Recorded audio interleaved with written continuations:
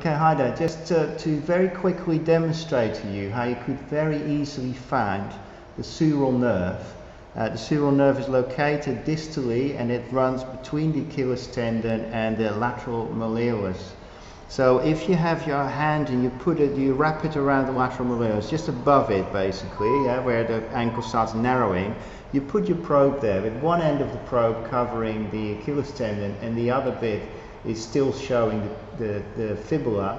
Then in between the two and superficial, you basically right on the sural nerve. And you can see very clearly it's right next to the vein here, and that's basically the way to find it. If you scan up, you can see it's going superficial and it starts running a little bit more posterior, and then we go down and we again track it down to the level that we found it at.